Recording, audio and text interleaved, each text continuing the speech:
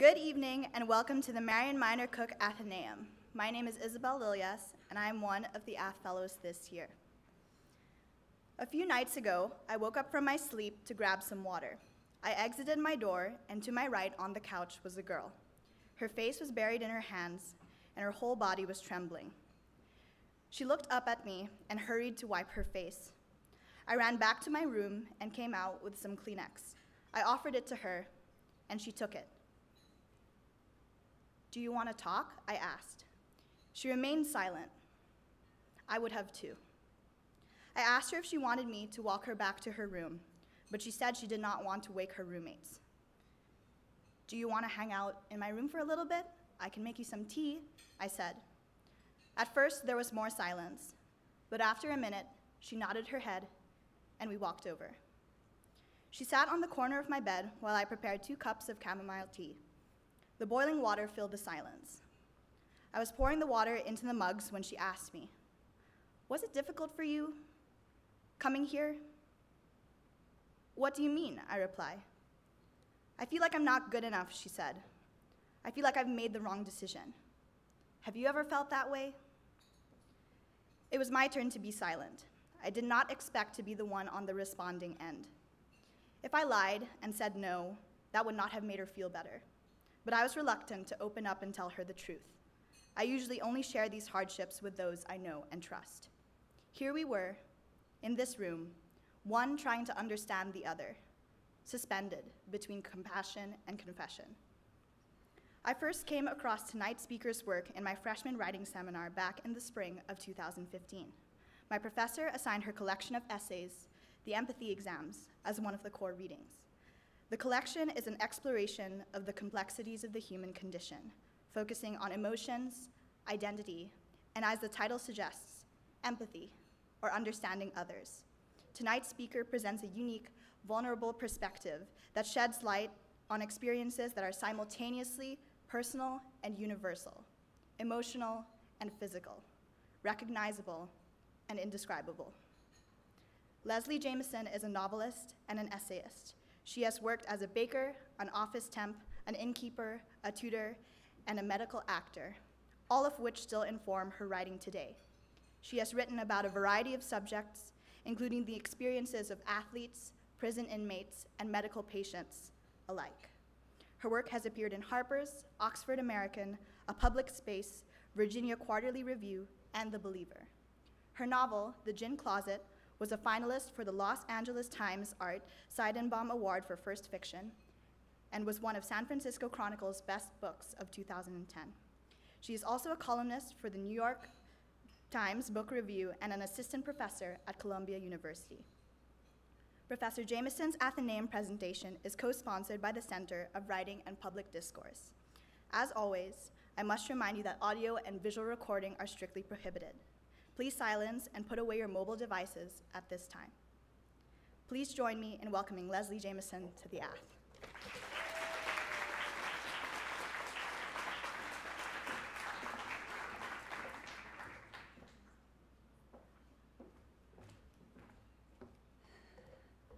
Thank you, Isabel, for such a lovely introduction. I mean, in a way, it was an act of confession as offering to all of us to think about those ways in which sometimes communion happens in silence and sometimes it happens through speaking or sharing, and often sharing that which feels vulnerable or personal. So thank you. Also, thank you to Priya and to Wes, as well as Isabel. All of you have made me feel so cared for since I've been here, and really to all of the students that I've had the pleasure of speaking to. It's been inspiring to hear about the things that you guys are working on and wrestling with. So I hope that the thoughts that I'm going to share add something to that wrestling, and I will be very, very excited to be in conversation after I finish talking. So save your questions and hurl them all at me once I'm done. So as Priya mentioned, as Isabel mentioned, my work involves a kind of practice that is composed of telling my own story alongside the stories of others. So I bring the personal into conversation with reporting and all kinds of research, often archival research. But what I'm going to talk about today is specifically this question of what it means to write about the lives of other people and the ethical complexities of that act and hopefully the ethical possibilities of that act. At the beginning of The Journalist and the Murderer, her classic meditation on the interpersonal dynamics of reportage, Janet Malcolm offers what might be called an aphoristic provocation. It's become infamous. She says, "Every journalist who is not too stupid or full of himself to notice what is going on knows that what he does is morally indefensible. He is a kind of confidence man, preying on people's vanity, ignorance, or loneliness, gaining their trust and betraying them without remorse." The first time I read this, I felt simultaneously consoled by it and preemptively haunted by it. I felt consoled by it because I'd already begun to feel the ways in which writing about other people was sometimes going to hurt them or make them feel betrayed, and it felt good to know I wasn't alone in that betrayal. But I also felt haunted by it because I didn't want to spend my life making people feel abused and betrayed. I knew that I couldn't write with integrity if I wrote to please everyone I wrote about, but I also knew that I wanted to find a way to write about people that felt guided by a spirit of appreciation and empathy. Over the years, I've written about people suffering from a disease that no one else believes in. I've written about a blue whale dubbed the loneliest whale in the world, a whale no one has ever seen, a whale with a song unlike anything ever heard, and the people who have become obsessed with that whale. I've written about parents who believe their kids have past life memories. I just finished a book that's about, among other things, a group of elderly alcoholics who went to the same Maryland rehab program back in the early 1970s, right when Nixon launched his war on drugs. I've tried to find a way to write about the lives of others that manages something other than betrayal. As I've struggled with this in my own work, I've been drawn to writers and reporters who understood themselves as somehow deeply obligated to the subjects they wrote about. In 1887, an aspiring reporter named Nellie Bly arrived at a women's boarding house on 2nd Avenue, pretended to be insane. She'd practiced her crazy eyes in front of her own bathroom mirror, and got herself sent to an asylum on Blackwell's Island in the middle of the East River in New York.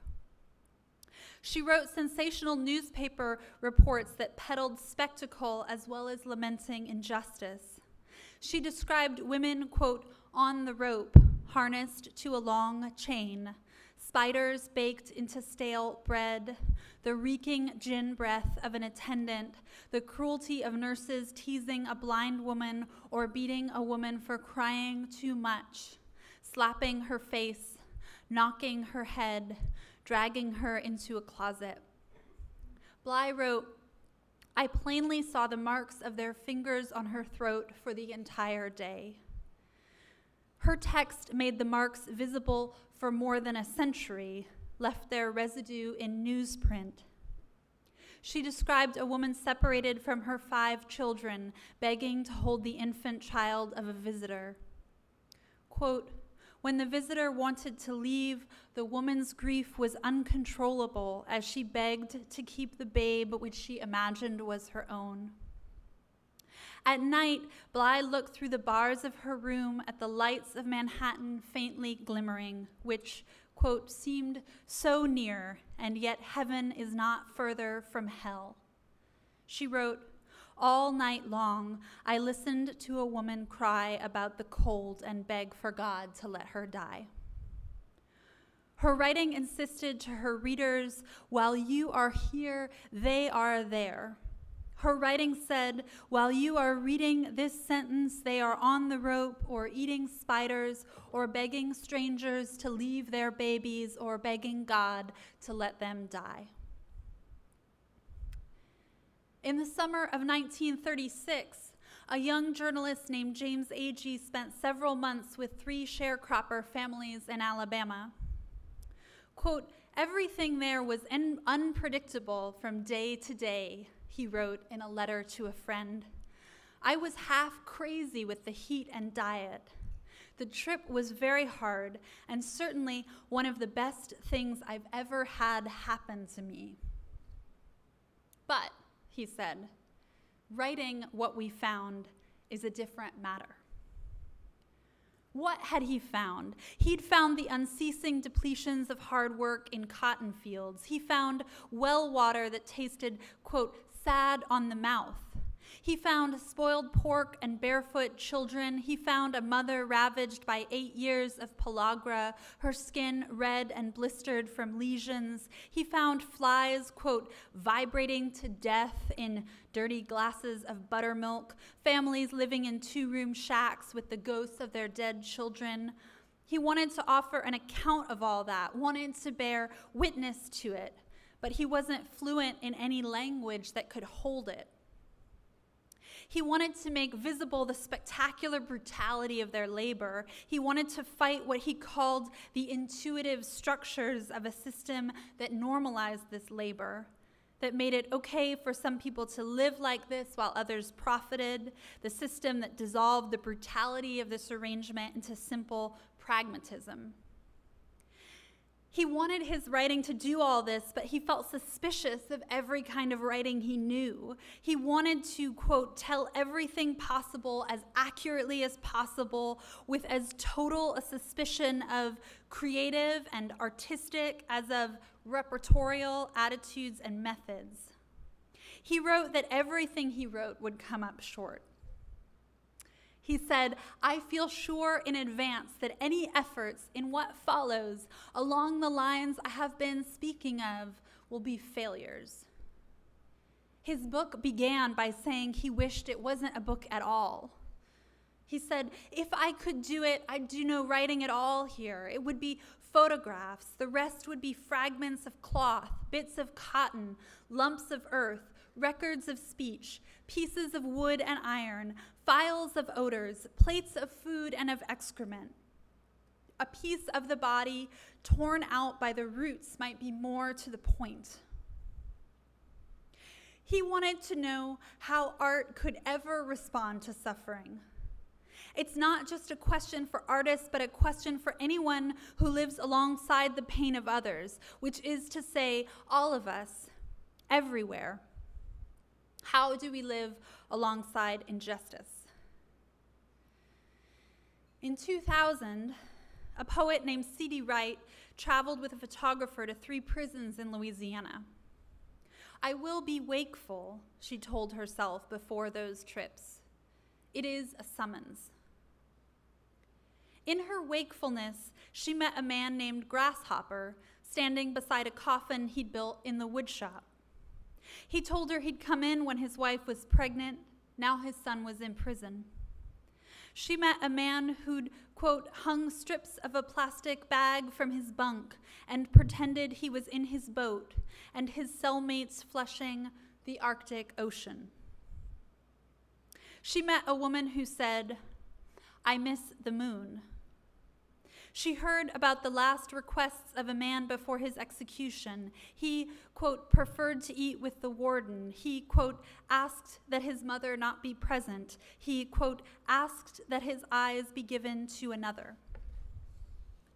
She called her account of these trips one big self because she was interested in her encounters as acts of reunification, bringing the artist back into society, bringing inmates back into public view. The popular perception is that art is a part, she wrote. I insist it is a part of. Something not in dispute is that people in prison are apart from. If you can accept, whatever level of discipline and punishment you adhere to momentarily aside, that the ultimate goal should be to reunite the separated from the larger human enterprise, it might behoove us to see prisoners, among others, as they elect to be seen, in their larger selves. Later, she wrote, nothing will be settled or made easy. One grasshopper, a lost moon, and an Arctic ocean later, she wrote, there is no point, and we will not shrink from it. What must we not shrink from? I've struggled constantly with the prospect of betraying my own subjects. At the end of one piece, I even confessed that fear directly. It was a piece I wrote about a mysterious condition called Morgellons disease, the illness I mentioned earlier, a controversial illness whose self-declared sufferers report a variety of skin symptoms, including, most remarkably, unexplainable material emerging from their skin, fibers and fuzz and threads. I traveled to their annual conference in Austin, Texas, not so much to determine whether Morgellons was real or not, but to document the community that had formed around it. I went there wanting to be compassionate, and I did find myself experiencing compassion toward people who were suffering. But I also felt increasingly that I didn't agree with their own understanding of their suffering source. I closed the piece like this. I want to sit down in front of everyone I've heard, listen to their voices in my tape recorder like a child could listen, like an agnostic, like a pluralist. I want to be the compassionate nurse, not the skeptical doctor. I want the abyss, not the verdict. I want to believe everyone. I want everyone to be right.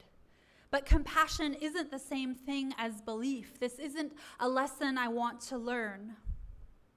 It wasn't until the 17th century that the words pity and piety were fully distinguished. Sympathy was understood as a kind of duty, an obligation to some basic human bond. And what I feel toward this disorder is a kind of piety. I feel an obligation to pay homage or at least accord some reverence to these patients' collective understanding of what makes them hurt. Maybe it's a kind of sympathetic infection in its own right, this need to go along with, to nod along with, to support, to agree. Paul, one of my subjects, said, I wouldn't tell anyone my crazy-ass symptoms, but he told them to me. He's always been met with disbelief. He called it typical. Now I'm haunted by that word. For Paul, life has become a pattern, and the moral of that pattern is you're destined for this. The disbelief of others is inevitable, and so is loneliness. Both are just as much a part of this disease as any fiber, supposed or actual, any speck or crystal or flock of bugs. I went to Austin because I wanted to be a different kind of listener than the kind these patients had known. Doctors winking at their residents, friends biting their lips, skeptics smiling smug. But wanting to be different doesn't make you so. Paul told me his crazy-ass symptoms, and I didn't believe him. Or at least I didn't believe him in the way he wanted to be believed. I didn't believe there were parasites laying thousands of eggs under his skin, but I did believe he hurt like there were, which was typical. I was typical. In writing this essay, how am I doing something that he wouldn't understand as betrayal? I want to say, I heard you. To say, I pass no verdicts. To say, I think you can heal. Or maybe, simply, I hope you do. What do I owe my subjects? And here's the flip side of that question. What exactly constitutes betrayal? Sometimes duty becomes more visible in its disappointment. I see, in my own guilt, what I hadn't fully realized I owed. I don't owe my subjects everything. I don't owe them the story they would have told about themselves. I don't owe them perfection on the page. but I owe them clarity around the terms of our relationship and the terms of my telling. I owe them, most importantly, the dignity of complexity on the page. I owe them the chance to contradict themselves, the chance to be more than evidence supporting a thesis statement I've devised for them to serve. When I wrote about people who self-identified as having a disease no one else believed in, I didn't owe it to them to agree with how they diagnosed themselves, but I did owe it to them not to turn their condition into a simple metaphor for a certain species of bodily unease or an abiding discomfort in one's own skin. I began to feel that turning them into metaphor was the worst kind of exploitation, using them to support some argument I was making about how we attach our discomfort to external correlatives. This felt like forcing their pain to serve my own authorial agendas. What does the dignity of complexity look like? It often takes the form of context.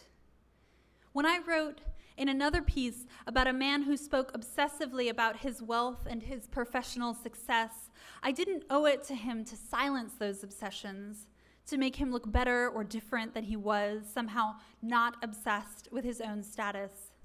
But it did feel important to contextualize his obsession with money inside an account of his childhood. His mother cleaning the homes of steel baron millionaires in an industrial town, his own teenage days working in a steel factory. Money meant something to him for a reason. I wanted to offer glimpses of that reason, the root systems of his attachment to the material. In this way, in granting my subjects the dignity of complexity, ethics and aesthetics align. Complication honors the many parts of a subject and constructs a figure on the page more alive, more faithful to lived experience in all its vexed nuance and mess.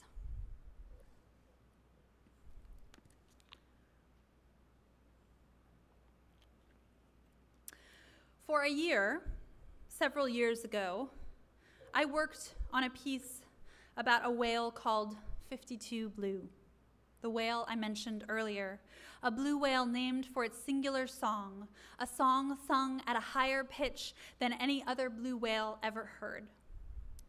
This whale had never been seen, but he had been tracked by underwater Navy hydrophones, and he had always been tracked traveling alone, never with a mate or a pod.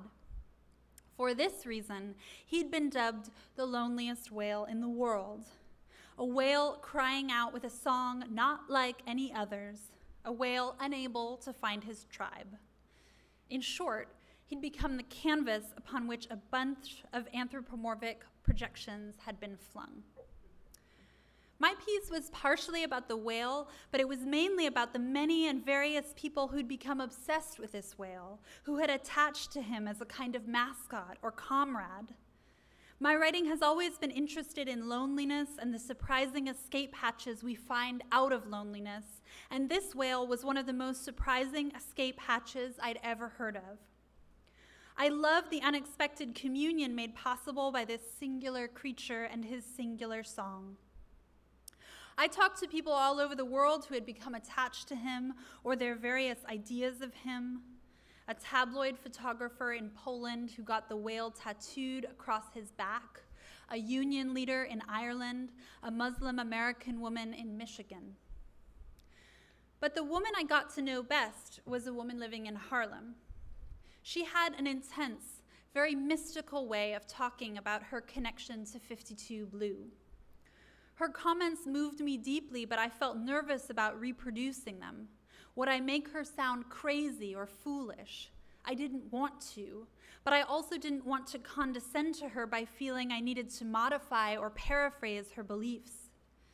Eventually, it felt like context was the answer, giving a full account of the period of crisis and bodily suffering that had given rise to her attachment to the whale. I began not with her obsession, but with the things that had delivered her to this obsession. July 2007, Harlem, New York. Leonora knew she was going to die. Not just someday, but soon. She'd been suffering from fibroids and bleeding for years, sometimes so heavily that she was afraid to leave her apartment, heavily enough that she grew obsessed with blood, thinking about blood, dreaming about blood, writing poems about blood. She'd grown increasingly reclusive. She'd stopped working as a case supervisor for the city, a job she'd held for more than a decade. Leonora was 48 years old. She had always been a self-sufficient person. She'd been working since she was 14. She'd never been married, though she'd had offers. She liked to know that she could support herself, but this was a new level of isolation. One family member had told her, "You are in a very dark place," and said she no longer wanted to see her. By summer, things had gotten worse. Leonora felt truly ill, relentless nausea, severe constipation, aches across her whole body. Her wrists were swollen, her stomach bloated, her vision blurred with jagged spirals of color. She could hardly breathe when she was lying down, so she barely slept. When she did sleep, her dreams were strange. One night, she dreamed about a horse-drawn hearse moving across the cobblestone streets of another century's Harlem. She picked up the horse's reins, looked it straight in the eye, and knew it had come for her. She unlocked her apartment door so that her neighbors wouldn't have trouble removing her body before it, quote, stank up the place. She called her doctor to tell her as much. "I'm pretty sure I'm going to die." And her doctor got pissed, said she needed to call the paramedics, said she was going to live. So Leonora called the paramedics. When they were wheeling her off on a gurney, she asked them to turn around and take her back so she could lock the door again. This was how she knew she'd regained faith in her own life. If she wasn't going to die, she didn't want to leave her door unlocked. That request, asking the paramedics to turn around, is the last thing Leonora can remember before 2 months of darkness. That night in July was the beginning of a medical odyssey, 5 days of surgery, 7 weeks in a coma, 6 months in the hospital, that would eventually deliver her, in her own time and her own way, to the story of 52 Blue. Leonora woke up in St. Luke's Roosevelt Hospital in September 2007. What had happened in the previous 2 months, after the paramedics wheeled her out of her apartment, was only explained to her long after it was over, once she'd recovered enough to process it. The doctors had discovered that a severe intestinal blockage was making her ill, and she'd had major surgery over the course of 5 days. The surgeons removed everything the blockage had rotted. The more they looked, the more necrotic tissue and gangrene they found. They kept cutting out portions of her intestines, 7 inches, 9 inches, 3 inches, until they'd gotten it all. By the time they were finished, nearly 3 feet of her guts were gone. The remaining incision was huge. Leonora was put into a 7-week coma so she could recover more efficiently, and after she awoke, she remained hospitalized for several months to keep the open wound from becoming infected. She was on an IV. She hardly knew how to speak. She thought it was 1997. Her father came to visit once, and she vomited when she saw him. She could barely make herself understood, could barely convey how much she wanted him to leave. At one point, she sensed an incredible stench all around her. She didn't know where it was coming from. She said, "Smell," and someone understood. Eventually, they realized it was her hair, which was matted with blood. She asked one of her doctors to cut it. The doctor said that wasn't her job. Leonora said, "If you don't do that, I will start screaming now, and I will not stop." The doctor did it. It turned out looking pretty good. Weeks later, they joked that the doctor might have a second career as a hairdresser. For Leonora, the hardest part of recovery was losing her self-sufficiency. Feeling that I could no longer be independent, she said, that I could no longer take care of myself. Ever since I was 14, I've been doing that. In the aftermath of her coma, Leonora couldn't walk. She had trouble remembering words. She couldn't count past 10. She couldn't even quite count to 10. But she pretended. She didn't let on. She didn't want other people to see her struggling. The hospital offered decent physical rehab, but nothing to help her re-inhabit her own mind. Leonora was wheeled into the hospital on July 6, 2007, and wasn't home again until 2008. She went to a rehabilitation facility in November, then had a bad fall. She still wasn't walking well, and returned to the hospital, then to another rehab in December. During those months at various institutions, she had visitors, but generally she felt abandoned, like everyone in her life was fleeing her damage, pushing her away for a simple, primal reason. The healthy don't like to be around the sick. Her illness made them uncomfortable because it reminded them of their own mortality or the fact of mortality itself. During much of her recovery, Leonora couldn't even watch television. It gave her headaches. So she turned to the internet. It was a way to find interest and beauty in the world. And it was then, alone and late at night, once again searching for something that might offer a sense of meaning, that she came upon the story of 52 Blue. By then, the story of the whale had been floating around the internet for several years, but it spoke to Leonora with a particular urgency. It resonated. She said, he was speaking a language that no one else could speak. And here I was without a language. I had no more language to describe what had happened to me. So I was like him. I had nothing. No one to communicate with. No one was hearing. No one was hearing him. And I thought, I hear you. I wish you could hear me. She identified with his plight. She felt that her own language was adrift. She was struggling to come back to any sense of self, much less find the words for what this self was thinking or feeling. It was hard to speak because her trachea was so scarred from all the tubes that had been thrust down it during her coma. She felt the world pulling away. When she found the whale, she found an echo of this difficulty. She remembers thinking, I wish I could speak whale. She found a strange kind of hope, a sense of certainty that he must know he wasn't alone. She said, I was like, here he is.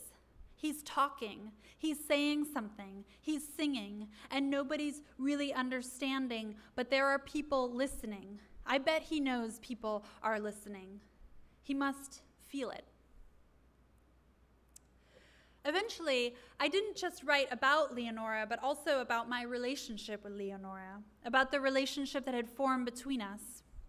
I wrote about the red robin we saw one day near the end of winter, and how she told me that robin was my robin, that it would signal a huge change in my life, and how 3 days later I met the man who would become my husband.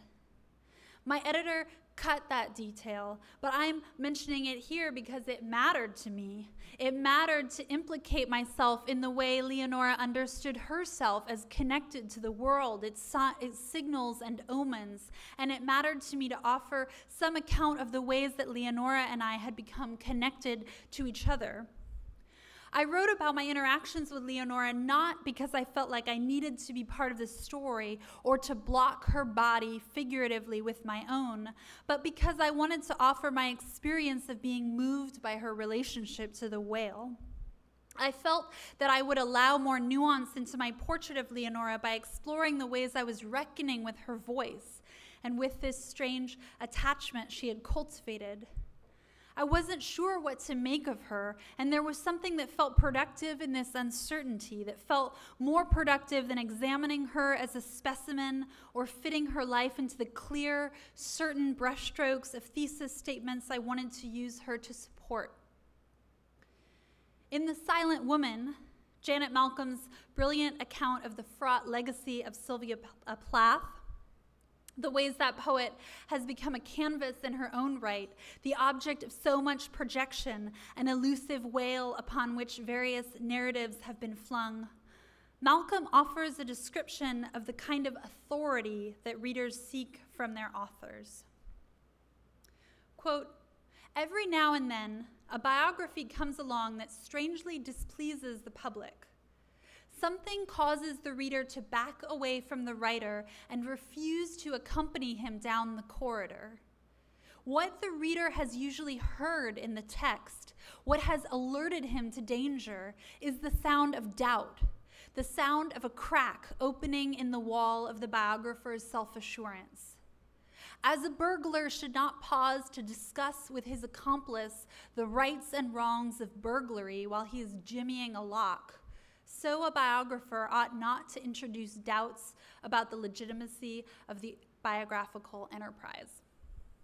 But I'm interested, and I think Malcolm is as well, by the ways that discussing the burglary while it's still going on can actually humanize a piece, can illuminate the human reporter at its center, a living, breathing person relating the living, breathing people she's interviewing.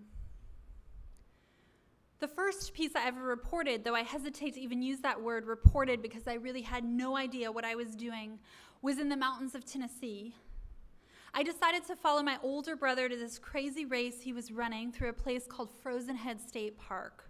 It was called the Barkley Marathons. Marathons, plural, because the race was 125 miles long. I wrote that piece with a mixture of bewilderment and appreciation, and it was important to me to allow for that electric charge of contradiction, the ways I was impressed and confused at once by what it meant for these people to willingly subject themselves to that kind of extremity and pain. A few years after I went to the Barkley Marathons, I found myself driving to a prison in the middle of West Virginia.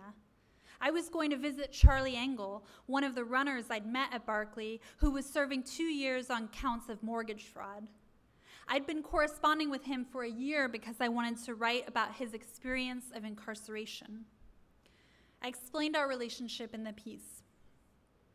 I first wrote Charlie a letter because I was fascinated by his life. It gave me a sense of vertigo to know that when we'd met in the hills of Tennessee, he'd had no idea what was about to happen, how everything was going to change. I wondered what incarceration was like for him.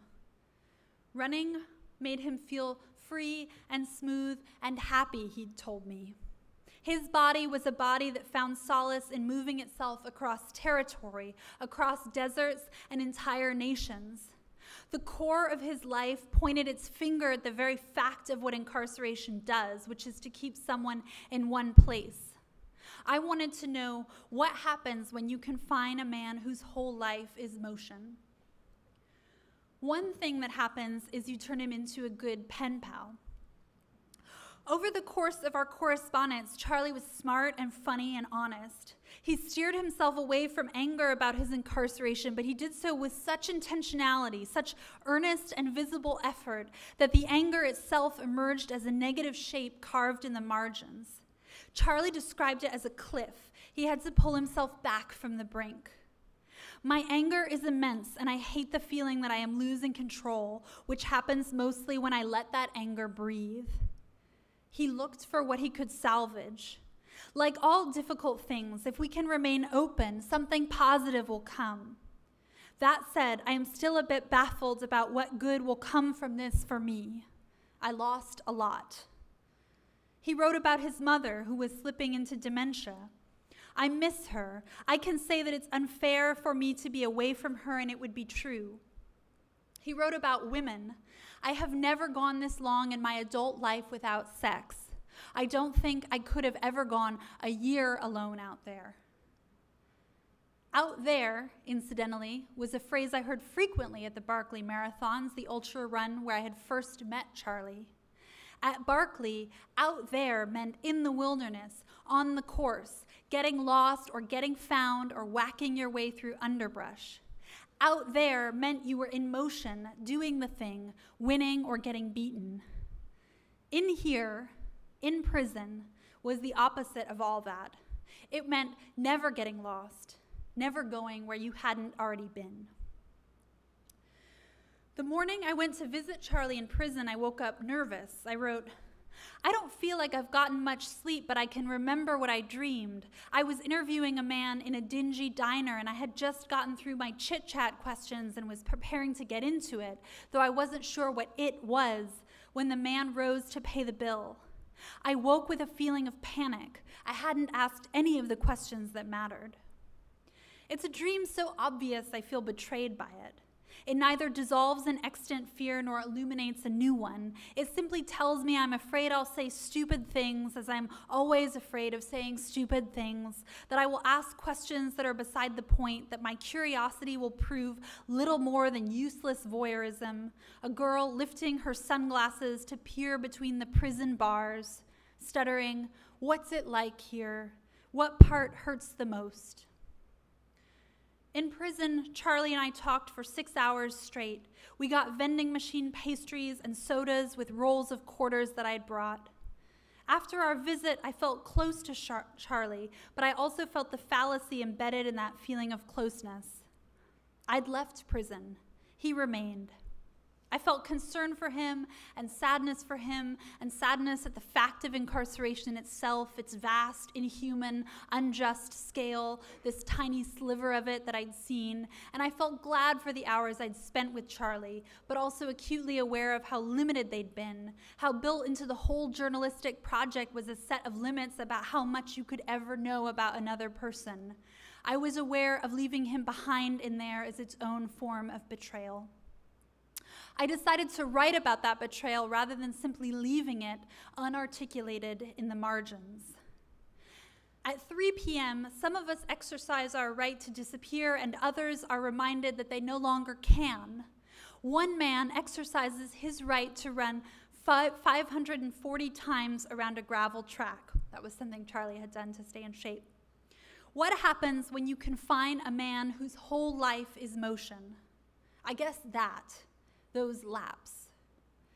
Maybe tonight I'll meet that stranger again. Maybe he'll come back to the greasy diner in my dream. Maybe I'll buy him a Coke or a cookie the size of his face, and he can stand for every man who's ever had a story, and I can stand for everyone who hasn't listened hard enough. I'll ask that stranger every single question any person ever asked another person. I'll ask enough questions to dissolve rhetoric and cinder block partitions. I'll ask him enough questions to make him visible again. So many questions will have to stay in the dream of that diner forever. Looking back, I realized that the difficulties embedded in my relationship with Charlie are not difficulties I left behind when I left prison or when I finished the final round of edits on that piece. With Charlie, I'd become aware of a certain fantasy of proximity, the longing for closeness, for writing as connective transparency, and that I would probably carry this fantasy into every journalistic encounter I ever had. It didn't make me a saint, and it didn't make me an idiot. It didn't even necessarily make me unprofessional. It was simply something I'd have to reckon with. I'd have to reckon with an inevitable and ultimately productive distance, just as I'd have to reckon each time with the necessary limits of my own understanding, with everything that would remain mysterious. Thank you.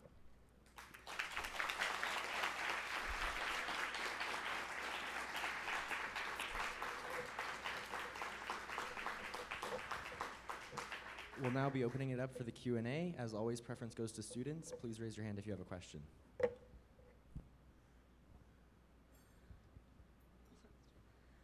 Hi, thank you very much for your talk.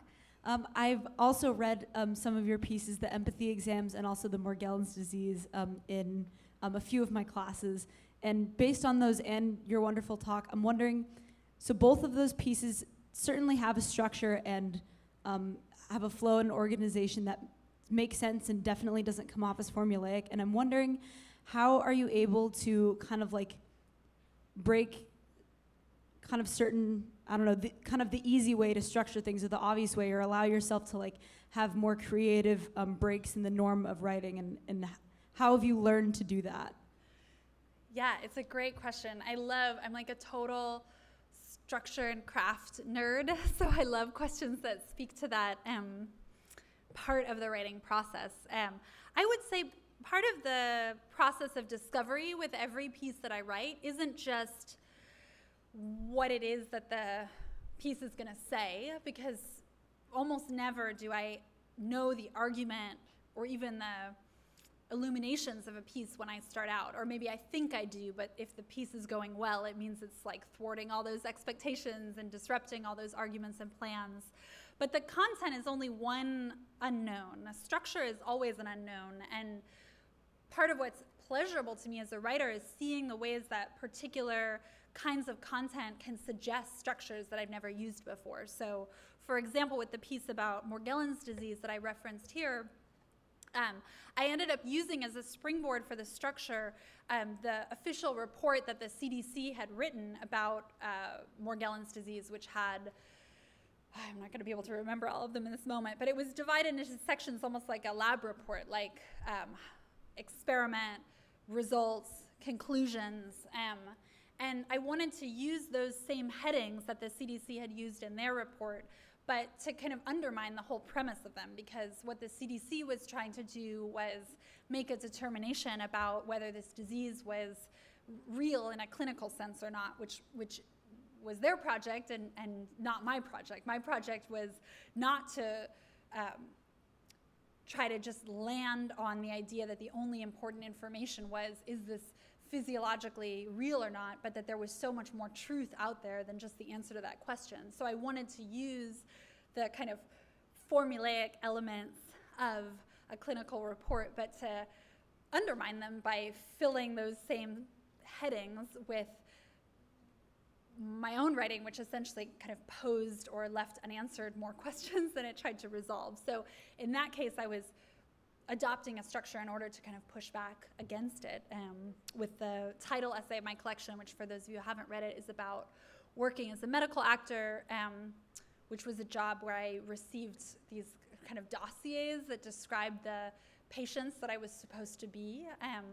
I decided at a certain point in the drafting process that I wanted to bring my own personal experiences as a medical patient into the piece, and I was having a lot of hesitation. I was talking about this in the afternoon session. I had a lot of hesitation about bringing my own personal narrative in, largely because I didn't want to make it seem like I felt sorry for myself or I was trying to play some kind of victim role. And so I ended up kind of having to trick myself into including personal narrative by turning my story into one of these medical acting dossiers. And in that way, a kind of formal experiment injected a sort of excitement and a kind of newness of perspective into my own life, which almost by definition is kind of familiar material, or material that we all have these kind of ready-made familiar narratives about. But the structural experiment sort of allowed me to make that material strange again and see it in a new way.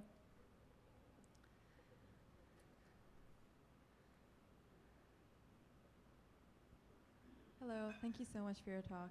I'm Shreya and I'm a sophomore at CMC. I especially liked your description about the dream of not asking the right questions. So this is my question to you. If there is one question that in your experience tells you the most about a person, what would that question be? That's a great, this now sounds horrifically self-referential, that's a great question.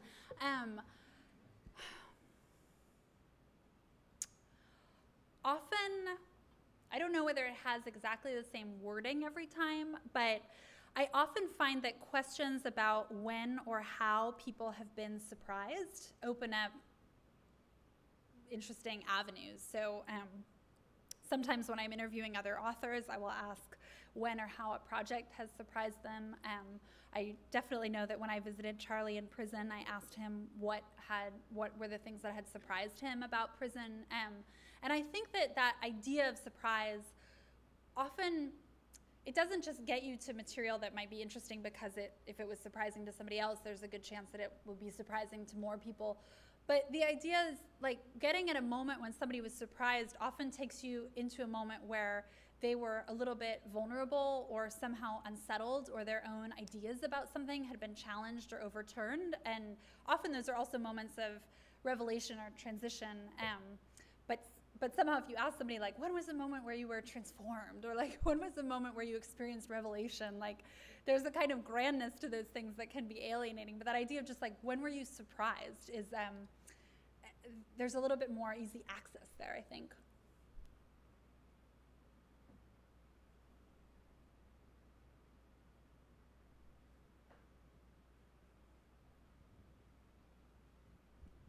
Thank you for talking to us tonight. At the end of the empathy exams, you have a line, I think, where you say, I want to write about the lesson I learned here. And that made me curious. about how you think about experiences as you're experiencing them, knowing that you may write about them later. Yeah, it's like the writer's predicament. We're like always taking photographs of life as it's happening.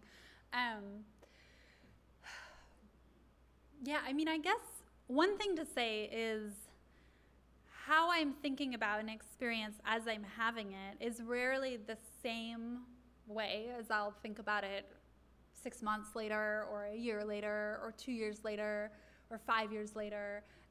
But I'm not a writer who, or as a person, as a writer, I don't necessarily think that it's like a telos thing where the further away from an experience you are, like the more wisdom you have about it, or the more truthful your experience of it. I think that is an opinion some people hold, like the more time you give yourself, the closer to the truth of the experience you'll get. For me, it's more like soil samples or something. How you feel about something as it's happening is one truth. How you feel about it 6 months later is another truth. How you feel about it 10 years later is another truth. And it's more interesting to me to like line those truths up and track whatever evolution happens than to decide that one of them is like the truest version of a thing. But in terms of how, so I often sort of take whatever recollection I had of what something felt like as I was living it as like one truth among many. That said, it's not like I'm constantly writing down everything that happens in my life as it's happening so that I can cannibalize it as material for some further piece.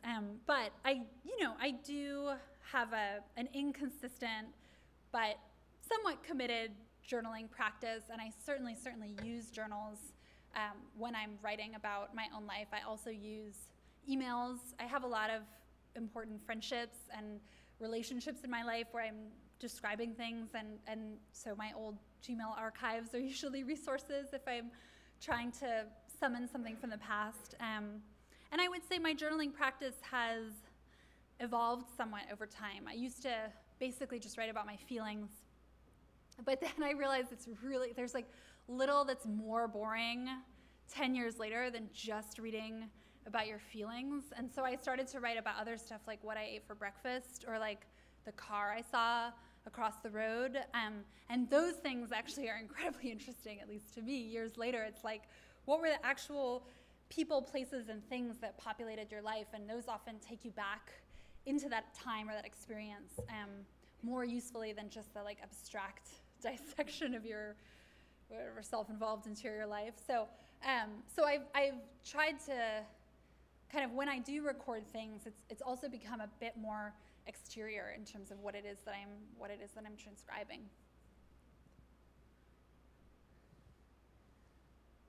Hi, thank you so much for coming to talk with us. My question revolves a little bit about how you decide who you will be writing about and what draws you personally to those types of narratives. Yeah. Often my process of deciding what I want to write about is a mixture of intuition, like following a hunch or what I'm interested in, pragmatics, like who I encounter and how I encounter them. Like it's a little bit part of the talk, but for example, I wrote this piece about the ultramarathon in Tennessee, and that was how I had come to meet and know about the story of Charlie Engle and his incarceration. And so there was an element of happenstance to that, like doing one story had put me into contact with the beginnings of the next story. But there was also an element of, there always has to be something that I'm compelled by. And in that case, it was this question of maybe focusing on this man who found so much meaning in motion could give me a particular way to think about what the experience of incarceration was like. So it was a combination of him being in my path, or somebody that I discovered, and then my feeling connected to and curious about something in his experience. And when I take an aerial view, I can tell you like some of the things that I tend to be drawn to. Like I do tend to be drawn to people who feel that they've been misunderstood, or especially communities that form around certain kinds of shared experiences of misunderstanding. I'm certainly interested, as I said here, in varieties and experiences of loneliness and remedies for loneliness, or how people try to remedy their loneliness. But those kinds of abstract considerations aren't necessarily always coming into play when I'm following a piece. It's more like a dog tracking a scent or something like that, where I'm like, oh, this seems compelling to me. And I sometimes also will get ideas, editors will come to me with ideas, and with those, often they are interesting to me, because if it's a good editor, they've read my work and know what kinds of stuff I'm drawn to, and so they'll bring me something where even if I know I should say no, or I have too many projects, like I'll often just say yes anyway, because it feels like impossible to refuse.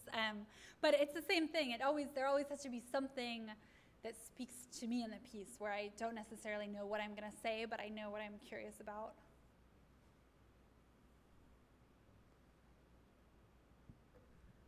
Hi, thank you so much for coming. I want to ask about, you mentioned sort of trying to work around, prevent yourself from being like a voyeur in some sense, as you dealt with other people's experiences.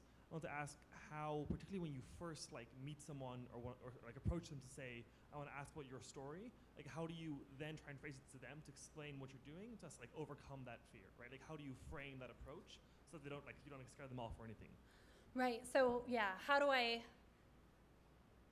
am I transparent with somebody from the outset to try to avoid that danger of just being a voyeur, but without kind of totally alienating them, or am I getting that right? Yeah, I mean, I guess it's so important to me. I definitely feel the temptation sometimes to underplay the, I want to write about this, I'm interviewing you as a journalist element of things, because, I want the version of somebody that's most open and most forthcoming and is giving me the, their best stories and their most private feelings. But I try to be pretty strict with myself about being as clear as I can from the outset. And also when you're interviewing, if you're recording the interview, there's a constant, palpable, physical reminder there that it's not just a conversation, that there's something else going on.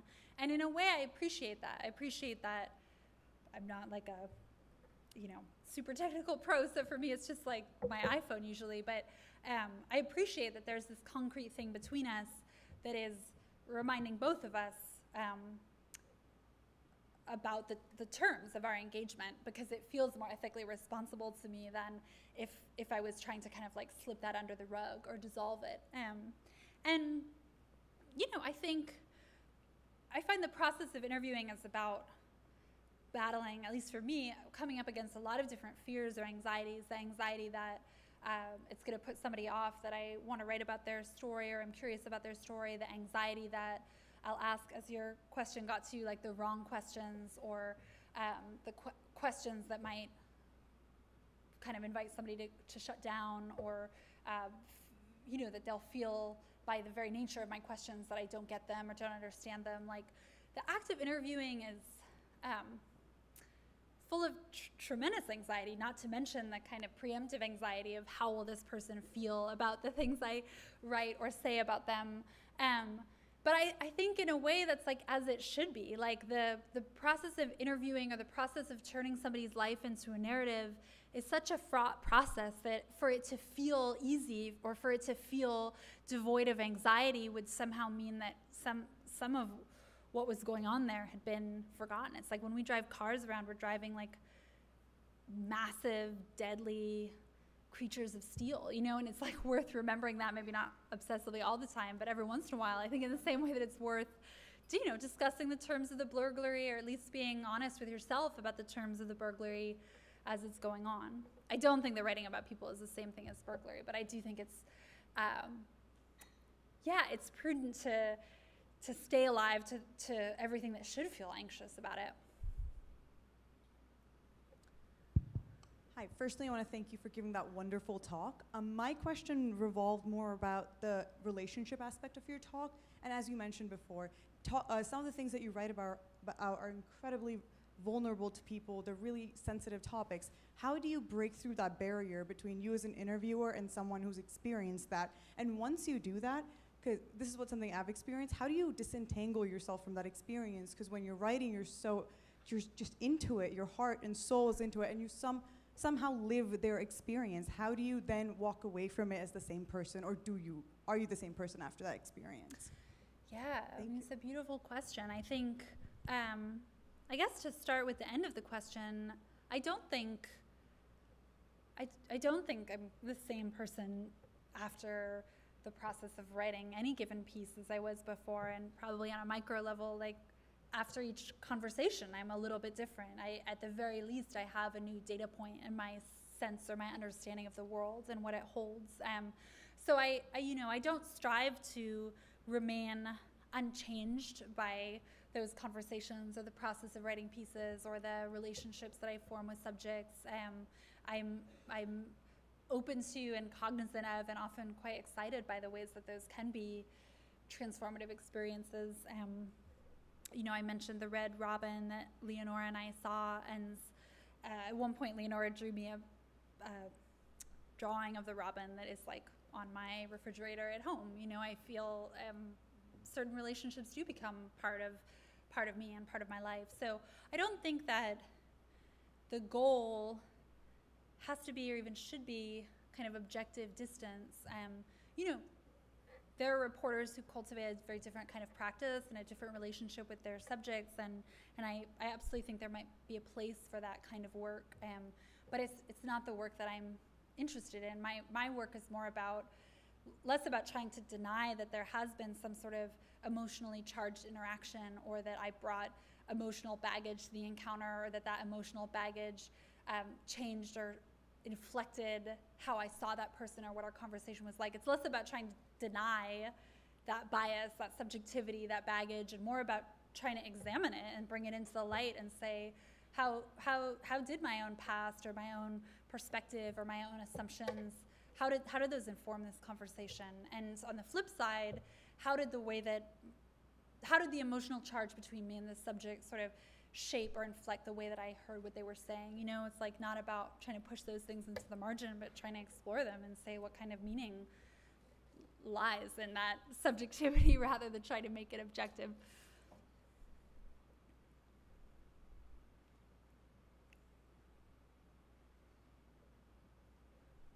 I have a question Yeah. that kind of just came to me, but since no one else raised their hand, a lot of your stories kind of revolve around the issue of health, and it seems like you in a lot of ways share the role of a doctor in that you're in people's lives kind of at their lowest point.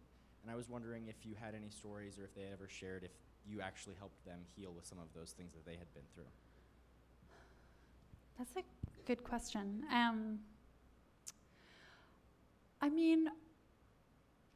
I've certainly heard from subjects that there was something helpful about our interaction. I would say both Leonora and Charlie, of the people that I mentioned in this piece, expressed some version of that to me. I think for Charlie, part of what it meant to be incarcerated, and I think he's not alone in this experience, is that he felt invisible. He felt like even a lot of the people who were closest to him in his life didn't want to think too much about what his experience in prison was like. It connects to the C.D. Wright quote that came out of her visits to Louisiana prisons, where she said, part of what it means to be in prison is to be apart from. And so I think Charlie felt that in having somebody engage with him and ask him so many questions about what it was like to be him in the letters and in our phone calls and in our visit, and then in the piece I ended up writing, that there was something about just trying to see him that felt meaningful. I don't know. It certainly didn't heal or begin to heal the damage that incarceration had done to him, but I think it was helpful to him in some way. And I think for Leonora, there was a feeling of invisibility and isolation that it pushed back against in a small way to have somebody engaging with her story and trying to understand it. One of the last times I saw Leonora, I went to an art show at her community recreation center, where she had painted a painting of the whale, and I think it meant something to her to have somebody show up and to see this piece of art that she had made. And I was also there as a writer who was writing about her, and so I was there for my own reasons as well. I was gathering material. She knew that, but I don't think that the fact of that relationship sort of precluded other things that were true, which is that I also cared about her and wanted her to know that somebody had showed up to see this art she had made. So I guess healing might be too absolute a word for what I ever offer subjects, but maybe there's a kind of balm or some kind of help there sometimes.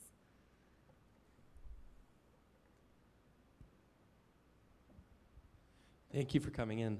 That was a fantastic talk. So a lot of what you spoke about, and of course what you've written about in the empathy exams and your other writing, is kind of a connection to an understanding of your subjects. And I'm wondering if there is a fictional character from a book you've read that you feel most connected to, or a lot of empathy for. Well, the person who is coming to mind, although there are probably many that I could choose, and it might be that I am haunted by the ghost of David Foster Wallace, or haunted by hearing him discussed by Will earlier today. But I got your name right, yeah? Okay. I got a moment of terror. But one of the characters who I have felt the most tenderness towards is Don Gately, who's the protagonist of Wallace's novel Infinite Jest. And Gately is a felon and recovering addict, for those who haven't read the novel. And, you know, he's like a big meathead in a certain way. He's the manager at a rehab.